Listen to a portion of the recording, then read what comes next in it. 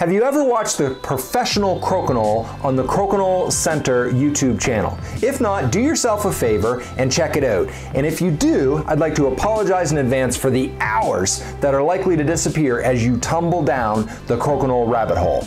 And if you have spent time watching some of that Professional Crokinole, you may have found yourself wondering, why would a player intentionally knock their own disc off the board? I thought the idea was to keep yours on and knock the opponent's off. Those are great questions, and what you are talking about is called the peel. What we're going to do in this video is take a look at why players do that and when you should make the peel and when you shouldn't. And if you stick around till the very end, I'm going to cover something that is very simple to do, but it is also something we would call a more advanced strategy that could very well help you win a game. Not only that, I'm also going to tell you how to counteract that strategy if someone tries to use it against you. Here we go.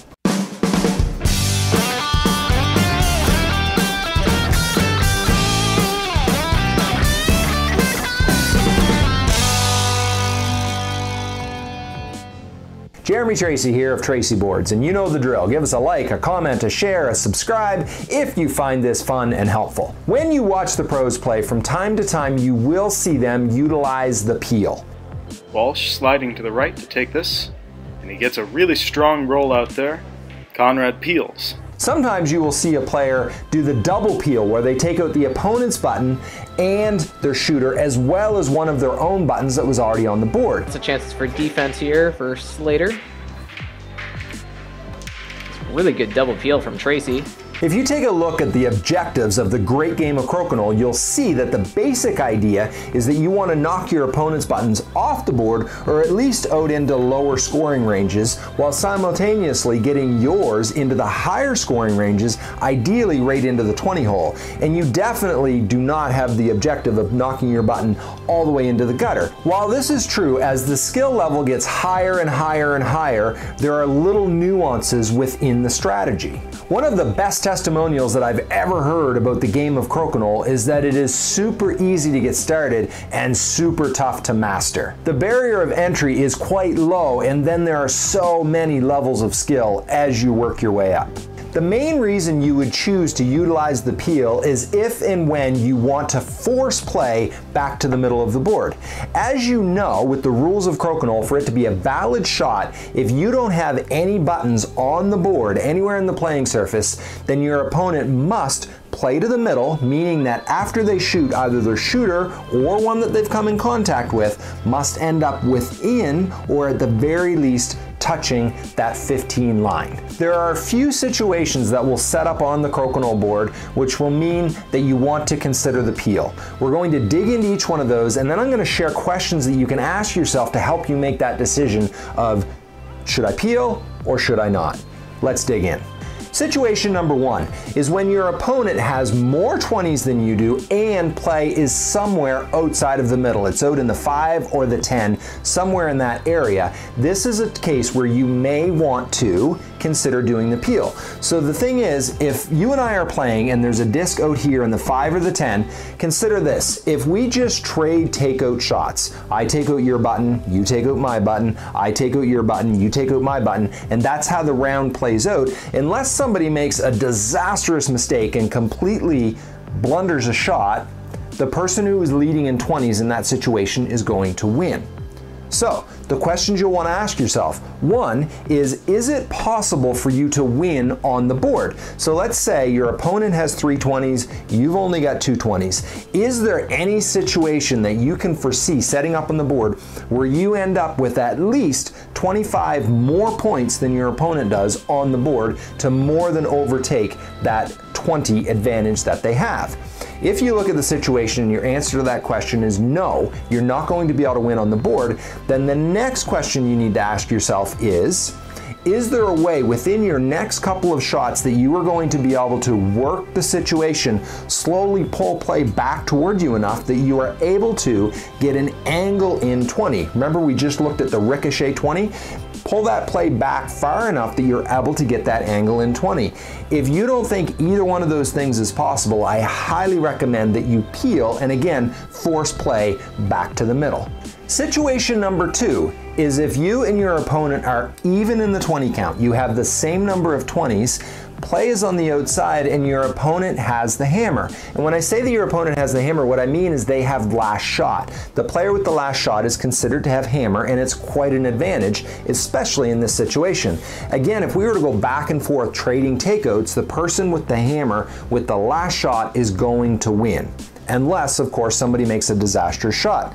So the questions you can ask yourself in this situation: 1, am I going to win on the board? If you have hammer, you're going to win on the board, but if your opponent has hammer, you're not, unless something changes. So question number 2, can you again work play back toward yourself to the point that you can do one of two things? You can either accomplish a ricochet, work play back into the middle, or are you able to catch an angle in such a way that you're able to hide somewhere behind your discs? Set your opponent up to make a mistake, force an error out of them, which will then give the advantage back to you.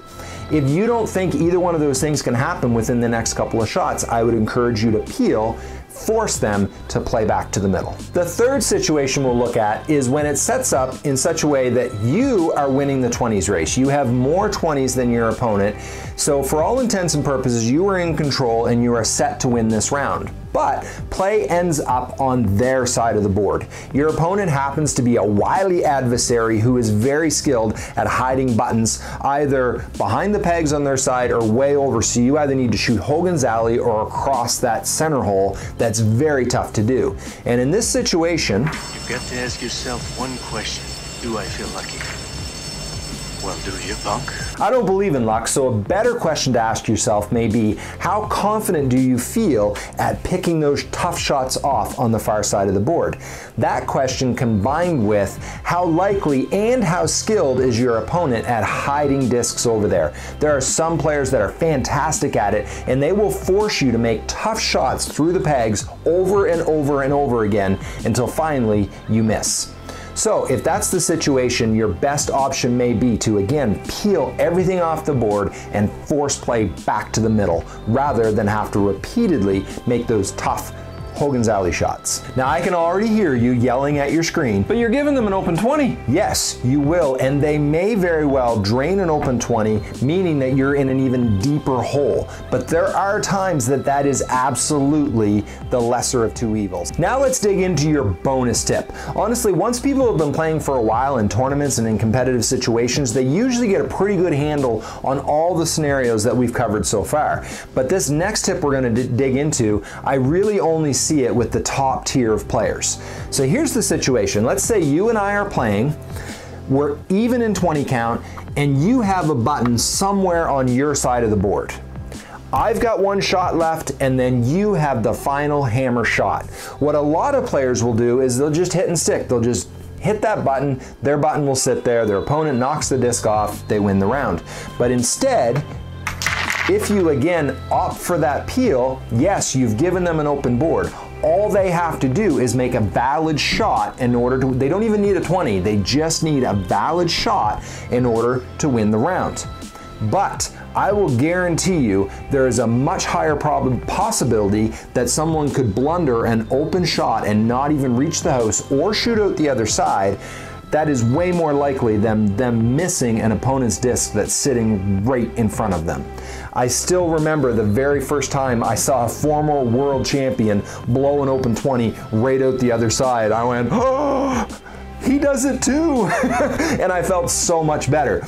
But that is a strategy that you can use in that situation. They're just more likely to miss that shot. So because you're a good person, you're going to share this tip with your friends, and eventually somebody's going to use this strategy against you. So here you are. Open 20s are easy, or getting a valid shot is easy, except when you're under extreme pressure and you need to make that shot in order to win the round. If you have any concerns that you're not going to be successful, here is the tip to counteract that strategy I just shared with you. Instead of just lining up like normal to hit that open 20, drop off to one side or the other so that you're still aiming for the 20 hole, but line it up in such a way that if you miss, if you overshoot, you're going to catch a peg on the far side. You've eliminated the possibility pretty much of blowing a disc out the far side. Then you can shoot a little bit stronger to reduce the chances that you're going to come up short. There you have it. Now the question of to peel or not to peel is up to you. have fun peeling the greatest game on earth. As well as an addition... A real man makes his own luck. Billy Zane, Titanic. A real man makes his own luck, Archie. Rollin', rollin', rollin'.